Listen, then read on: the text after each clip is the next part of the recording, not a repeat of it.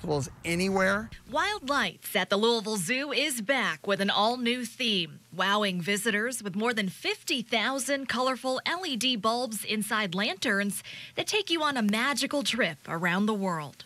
We have 40 lanterns that have never ever been seen in the U.S. They're debuting here at the Louisville Zoo. The 1.25 mile trek features flora and fauna of 6 continents. Wild Lights features live shows with traditional Chinese performances along the way, and it's interactive.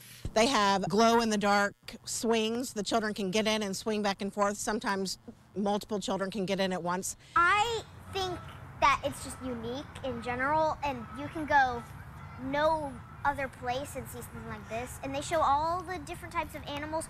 It was super cool, and my favorite part was all the snakes because they were super slithery. King Cobra, just around the corner from the giant kangaroos and Panda Mountain, along with the top landmarks across the globe from Egypt to New York City. I went to New York and I didn't get to see the Statue of Liberty, but here we are. With food and specialty cocktails available, Wild Lights organizers are promoting the event as a great option for a date night or special occasions, too. You can coordinate around the Derby Festival or just do it during your spring break time. But it's going to be a lot of fun, and we really encourage people to come on out.